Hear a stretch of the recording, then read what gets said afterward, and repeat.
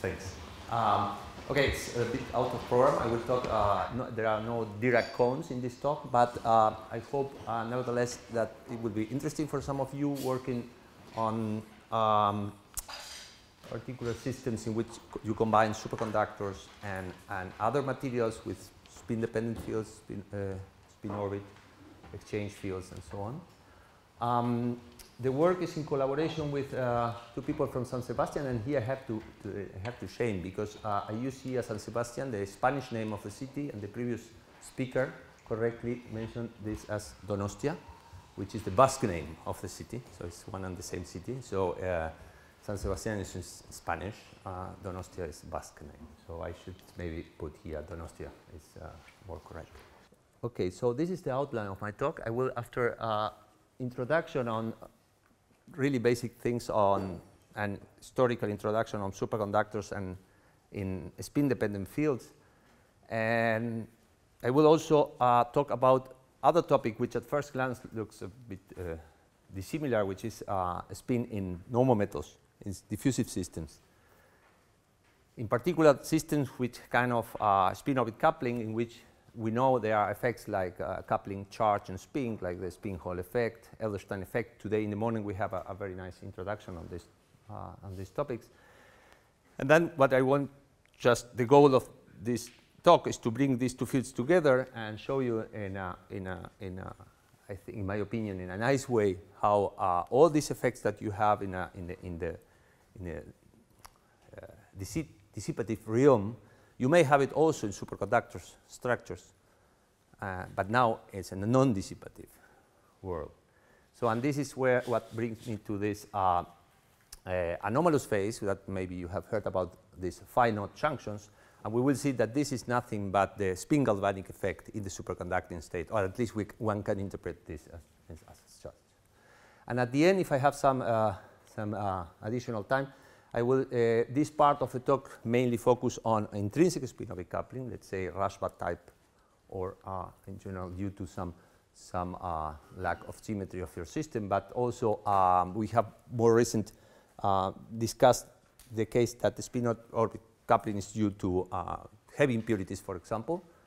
So what I call here extrinsic spin-orbit coupling, and one slide, because I know that here there are a lot of works working on ballistic systems, just to show the connection of our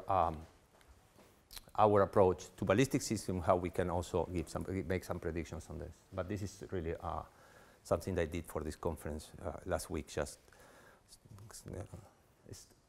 let's say under construction, this part. It's one slide.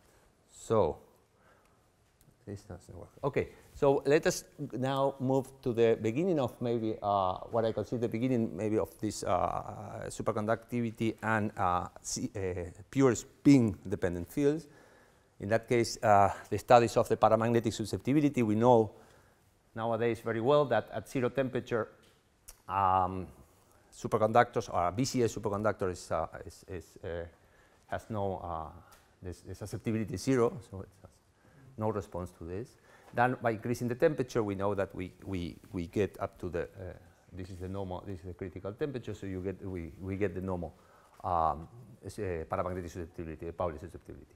However, also in the 60s, Abrikosov and Gorkov demonstrated that if you have some spin-orbit coupling, in that case, in that work, what I call here extrinsic, so impurities, have impurities, you may just have a finite spin susceptibility even at zero temperature. And later on, much later on, Rashba and Gorkov showed that also if you have a 2D superconductor with a Rashba-like spin-orbit coupling, you may also have a zero temperature susceptibility. Moreover, and of course, the system now is a 2D, so it's different if you apply the field perpendicular that in plane, so you have, so these three factors are different in this calculation. So then, in order to understand this and introduce, let's say, the maths behind what I will show you, I need then to introduce this object that probably most of you know, which is the Gorkov, the anomalous green functions that describes two particles correlations and obeys this Gorkov equation. We prefer to work with these Gorkov equations. In that case, I show you here the Gorkov equations. This is as anomalous green function. This is a normal green function. in homogeneous superconductors, let's say we assume we assume that we have a Zeeman effect, a Zeeman field which is homogeneous, then you can immediately solve this problem and you get then this type of solution. What is interesting for us here is that these correlators, and this was already in the work of this 60 in the 60s, so that these correlators have, let's say you can write it as a sum of what I call the singlet part, and we have also here a triplet part. And now, just to make a contrast to the triplets we had in the old talks before, these are S-wave. No, this is a completely isotropic system. So this is our S-wave triplets, and hence has to be odd in the Matsubara frequency. And these are these pair correlations, triplet pair correlations. Now, if we think on this, maybe in systems that have been studied in the last years, hybrid systems combining superconductors and ferromagnets. Again, now this small f here denotes that we have really a metal diffusive, so we are just keeping only the isotropic part of these functions respect to the momentum. So it is well understood that now these correlations may be induced due to proximity effect in the superconductor, and this triplet vector is always parallel to the local magnetization. So I'm just talking about a completely diffusive system, so isotropic part of the Green function. And if the ferromagnet has kind of different domains, then there will be different components of this triplet, and this is what we call here in this talk the triplet vector. And the goal of the talk is to find the analogy, as I say, between the singlet and triplet coupling that we will find in this type of systems and the charge and spin coupling that you will find in normal system in which you have spin-dependent fields. Okay, for that I start then adding to my Hamiltonian a time reversal symmetry preserved field, which is in that case as a spin-orbit coupling. In principle, we can assume any field here, omega. And if we just think in normal metals, in diffusive systems, there are several works in which you can derive from this Hamiltonian some kind of kinetic equation. From the kinetic equation, you can just derive diffusion equation, and then you have the spin diffusion equation that has this general form, or even without any derivation, you can just write this equation like this. And if you just look at this, what I call here this gradient or this torque, we make the gradient expansion. So the first, just only taking the first gradient expansion. So what we can write, of course, is a relaxation tensor, which is in the literature known as Djakonov-Perel relaxation. If you have a diffusive system, it might be anisotropic. So you can write also the first term gradient in spin, which is this precession term. Yeah. And of course, you may assume also a coupling between the charge n and spin, which is what I call here the spin Hall torque, and this we know leads to all these effects that I mentioned before, so spin Hall effects and Edelstein's effects and so on. Okay, so let us just check that what happens, for example, if we just first forget this spin charge coupling, just we keep only these terms, and then imagine just we try to solve these equations, are really simple to solve. We have now, imagine we inject here a spin, and it is diffuse, and then due to these two terms, it might just create a spin helix, which I think in the literature is called spin helix. So we create then spin textures in our system just due to the spin-orbit coupling. This is something that we know for years, can be exploited, for example, for transistors and fascinating ideas, theoretical ideas. Now, if we, let's say, we forget about all these inhomogeneities, we think that we have a homogeneous system and let's say, electric field or a charge current flowing into it. So we can forget all the gradients here. We can solve immediately this equation, assuming that this C tensor is finite. So we get immediately a spin induced by a charge current, and this is what today in the morning was introduced as the Edelstein effect in the literature. So I exactly don't know why it's called the Edelstein effect. There are other papers before Edelstein that actually predicted such a magnetoelectric effect. So I mentioned here some of them. Edelstein was 1990, But the idea of the Edelstein effect, once again, is just you pass electric current in a dissipative system, and you create a magnetization, out of magnetization in your system. Then there is also the inverse, and of course we are in a dissipative media, so then we need, of course, to in a sense, to pump energy there, so you need the AC field to polarize your system and create, in that way, an electric current. And this coefficient here is the Edelstein conductivity, which is the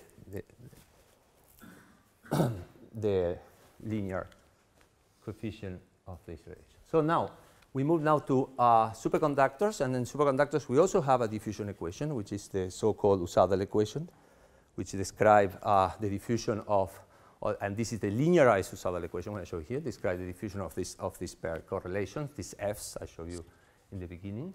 And if we have, let's say, a Zeeman field, this was our first example, we immediately see from this equation that we get a coupling between the triplet and the singlet, but this is not what, this will not create any of these magnetoelectric effects.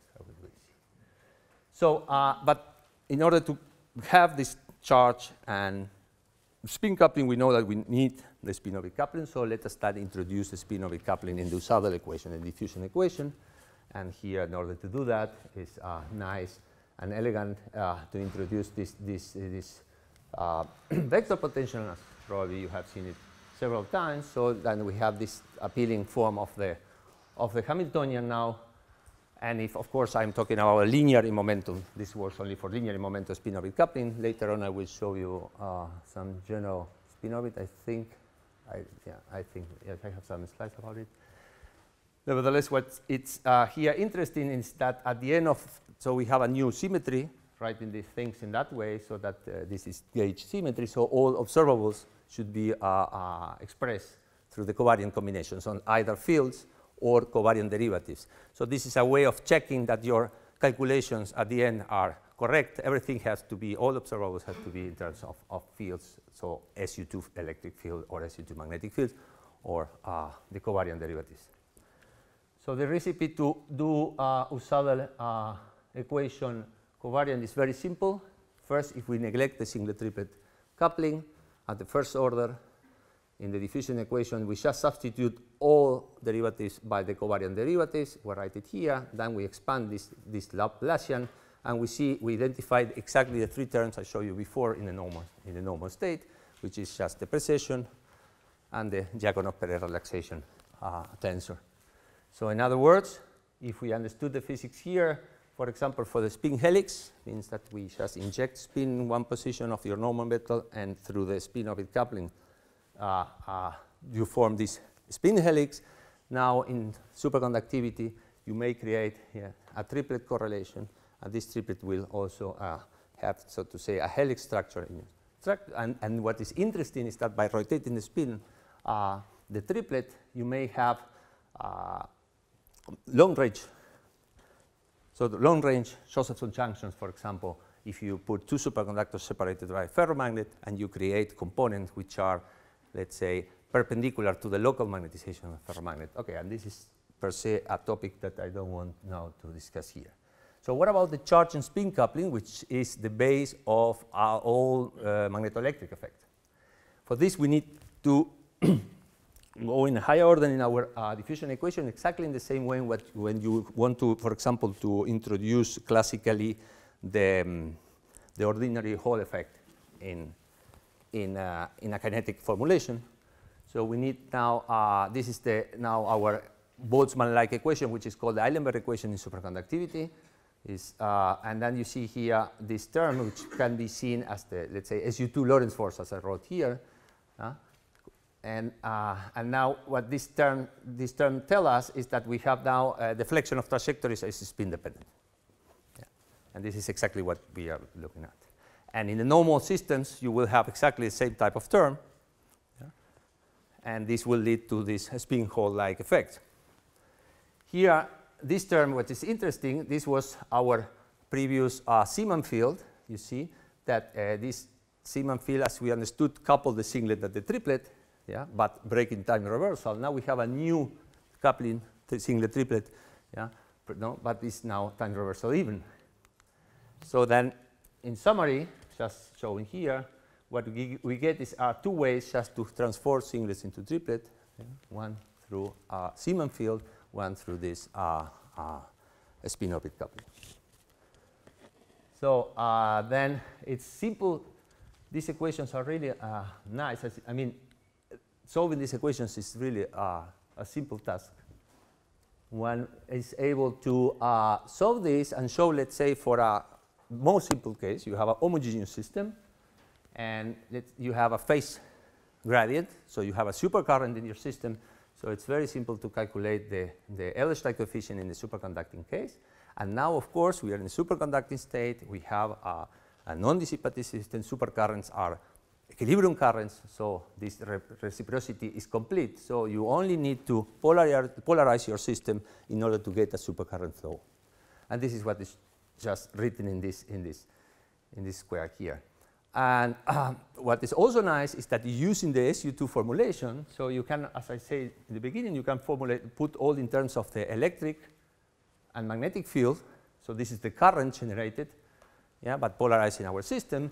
And then, since we have now a gauge that we can just change our gauge. For example, this can be the electric field of this type can describe either a spin-orbit coupling which does not commute with your Zeeman field, or some, as we know, some magnetic texture, yeah, that may generate this. So with a magnetic texture, you also will be able to create these supercurrents. This can be read from this nice formulation. And now the next step is pretty simple. So we understand in a bulk system we have the Ellerstein effect. Now imagine we make we construct a junction, a Josephson junction, two superconductors, and let's say some non-superconducting material here. Usually this is the Josephson current phase relation. Now if we assume that in this region we have spin-orbit coupling and Zeeman term, so we may expect to have some supercurrent, even if the phase difference between these two superconductors is 0. This is what people denote as phi-naught junction. So a spontaneous current should flow here if we close this in a loop, yeah, given by IC sine of phi-naught. So and this phi-naught can, again, using these formalisms I showed you before, it's very straightforward to calculate this phi-naught junction. And we understand now, we see here exactly the same factors. We have the electric field and the magnetic field, and we see exactly the same structures as the Ellerstein effect, means that, or the inverse Ellerstein effect, so creation of a current by polarizing the system. So it means that the phi-naught junction and spin galvanic effects are one and the same effect for us in this context. Of course, the difference is that here we have dissipative physics. Here it's completely equilibrium thermodynamic currents, supercurrents. So, and here's an example, because we did this for a generic spin-orbit coupling, linear in momentum, but any spin-orbit coupling. But if we just place the Rashba-Dresselhaus just as an example, you see that the current is proportional to this factor, which is nice to see. If you are able to tune one of these, you can just tune this spontaneous current flowing in your loop form here. No? So this is the a neat effect, if it can be. So okay, so far I have then formulated this for intrinsic spin-orbit coupling. Now imagine that you have a material that may happen, for example, the discussion platinum, what kind of spin-orbit and other materials, what is the origin of spin-orbit coupling. Imagine now we have a material which spin-orbit coupling stems from impurities, right? So it's just, this is the random potential of impurities. So we have a homogeneous system, impurities, and there is this term with describing spin-orbit coupling. So then in order to derive kinetic equations here, it is crucial here to write this collision integral correctly, up to the order, of course, consistency up to the order you want to study effects. And in order to get the magnetoelectric effects, now we have to discuss different self-energies within the Born approximation first. One can go beyond Born, but let me just show you Born effect. So we have, of course, the usual momentum relaxation term. Then we have the spin relaxation, which is actually what Abrikosov and Gorkov did only took the diagonal terms, so spin orbit type of diagrams. This is also called Elliott-Yaffe in the literature in spintronics. This leads to spin relaxation. But of course, in order to get the coupling between charge and spin, you need to take the mixed diagrams. And this gives us this so-called side jump type of side jump scattering, and also this spin current swapping that I will not refer here to, which is also an effect occurring in normal metals predicted by Diakonov 2010, I think. So if we just put this all together and we get then at the end to our diffusion-like equation for the superconducting correlations, we see that all the information, all the coupling between singlet and triplet, which means charge and spin in the language of normal metals, appears only at the boundaries. And this is clear. We have a homogeneous system. Infinite system should not, no. So there is translational invariance, nothing should happen. But as soon as we put a boundary and we just put a conservation of current, so no current flowing out of the system or conservation of current, we get these red terms here. And this is exactly where this singlet-triplet conversion occurs. And there, using these formulas, we can, for example, predict very easily, there are just few lines of calculations that if you just pass a supercurrent in a thin superconducting film, you may accumulate spin at the edges, or vice versa, or sorry, if you just break the translational symmetry of the system, put in another type of metal, non-superconducting, you will also create here a spin density in the normal metal. And of course, the inverse effect, which is maybe more interesting and simpler maybe to detect, is that if you have again your Josephson junction and you are able to apply an in-plane magnetic field, you should be able to create again this anomalous